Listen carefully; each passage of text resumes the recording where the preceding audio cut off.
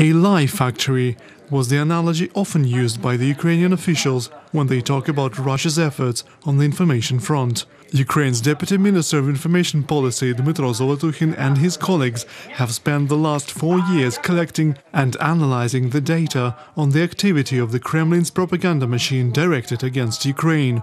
The results were published in what the ministry calls the White Book.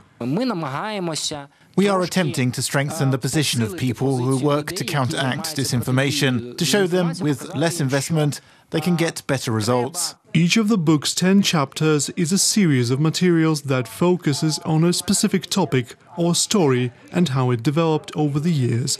For instance, the series on flight MH17 downed by the Russian-backed forces in Donbass spans 3 seasons.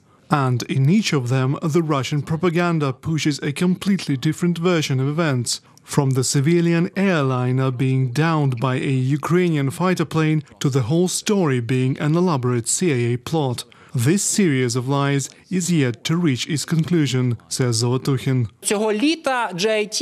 This summer, the JIT, the Investigative Commission, is planning to release the interim or final conclusions of its investigation. Now the groundwork is being done to prepare the information space in terms of the reaction of the international community, then that of Russia.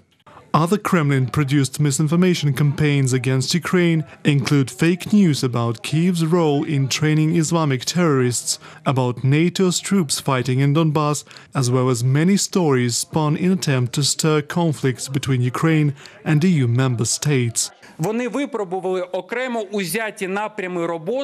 The authors explored different areas of work, but now they compile them. And because it's becoming much more difficult to verify the facts, because you need to consider the history of not one fake, one area, but 3 or 4.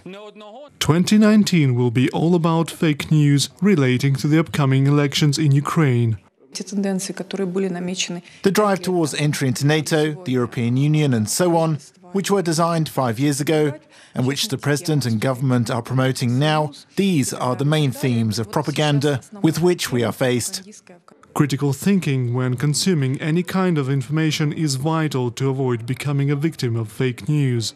The main way to protect yourself from fakes and propaganda is to ask a lot of questions. Why do I see it? Why do I read it? Who is the material's author? Where is it published? What kind of resource is it? Is there information preceding it? And if not, why not? The authors of the White Book admit that relatively few people follow these rules. In the meantime, the book contains a myriad of anti-Ukrainian myths on 10 different topics already debunked.